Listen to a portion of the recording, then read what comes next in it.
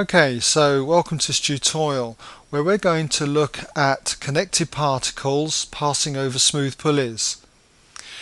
And in each of these questions we're going to look at the magnitude of the resultant force on the pulley exerted by the string.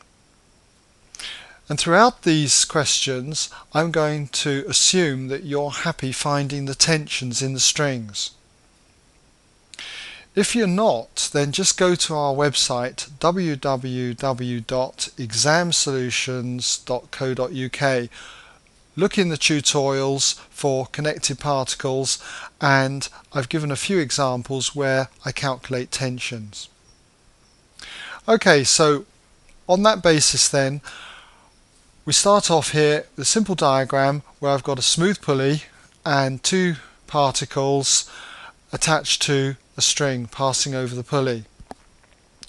Now, if we look at the forces acting on the pulley by the string, we have two downward forces. We have one down here, which is tension, which I'm going to say is T newtons, and because it's a smooth pulley, the tensions in the string will be exactly the same. So these two tensions are going to exert a force in the downward direction, so somewhere in that direction. So in order to keep this in equilibrium, there must be another force supporting this acting upwards, which I'm going to just say is R newtons. So R newtons will be equal but opposite to the force that the two tensions supply going downwards. So to work out R, I'm just going to resolve upwards, and by resolving upwards we've got R, and then the two T's act vertically downwards in the opposite direction, so that would be minus 2T, and this represents the overall resultant force on the pulley, but because it's in equilibrium that resultant force will be 0.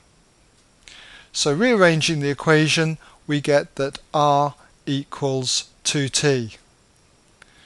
So therefore the magnitude of the force that the two tensions give on the pulley will be 2T.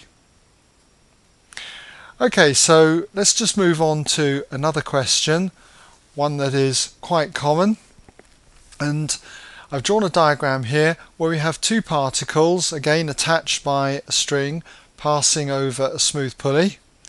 But this particle is on a table, say, horizontal table, and the other particle just dangles over the edge.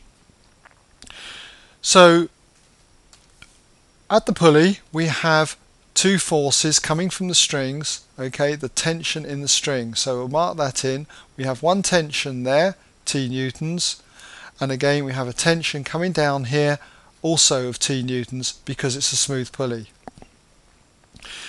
These two tensions would want to pull the pulley along in this direction here, okay, down in this direction. But we know it doesn't move, okay, because there is a resultant force counteracting that, acting in the opposite direction, which I'm going to call R newtons.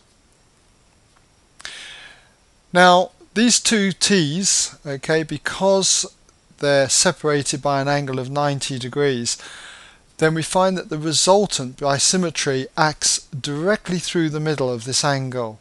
It cuts the angle in half. Well, if it's 90 degrees, we know that this angle in here must be 45 degrees, and again this angle in here must be 45 degrees.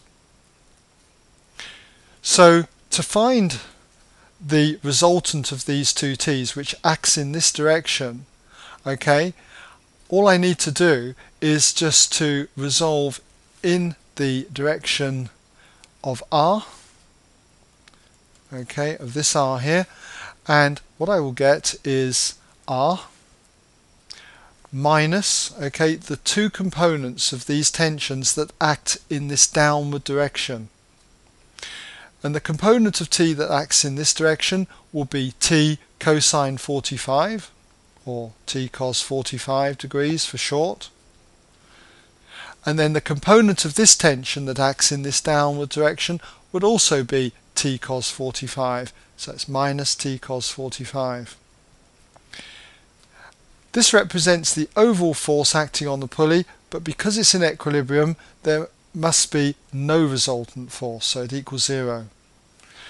And rearranging this equation gives r equals 2t cosine 45 degrees. And assuming that you know t from earlier calculations, just substitute it in here and you've got r. And the magnitude of r, okay, the force in other words that acts in this downward direction will be equal to 2t cos 45 because it will be equal and opposite to this r. Okay, let's move on to my third and final example, a common one, and that is particles on an inclined plane. Here we have a particle on an inclined plane connected again by a string passing over what I'm going to assume is a smooth pulley. And so the forces on this pulley are the tensions coming from the string, so we have one down here, t newtons, and one down in this direction, also of t newtons. So these two forces from the strings, these two tensions, will want to pull the pulley down in this direction. So I'll just mark that in, so it would want to move in that direction. It doesn't because there is a third force acting equal and opposite up here, which I'm going to call r newtons. So if I want to find the resultant of these two tensions here, it will be equivalent to a force of magnitude r newtons acting in this direction. So all I need to do is find r, and I have the magnitude of that force coming down through there, the resultant of those two tensions. Now, in most questions you're going to be given the angle of the plane. So let's just imagine in this example we say it's 20 degrees.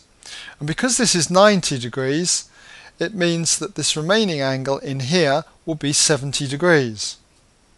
Now by the symmetry of the problem, because these two tensions are the same, this dotted line will act halfway through this angle. It will cut the angle in half. So if we've got 70 degrees, it means that this angle round here is going to be 35 degrees. So just mark that on as 35 degrees. And it also means that this angle round here is going to also be 35 degrees. So to find r, what I'm going to do is simply resolve in the direction of r, that's outwards like that. And so resolving outwards, we've got all of r, and then we've got the components of the tension that act in this along this dotted line downwards. And so the component of t here in the downwards direction will be t cosine 35. It acts in the opposite direction to this arrow, so that'd be minus t cos 35 degrees. And also the component of t that acts along this dotted line downwards here would also be minus t cosine 35 degrees. This is the resultant force on the pulley, but it doesn't move, it's in equilibrium, so the resultant force should be 0. And again, if we rearrange this, we have that r equals 2t cosine 35 degrees.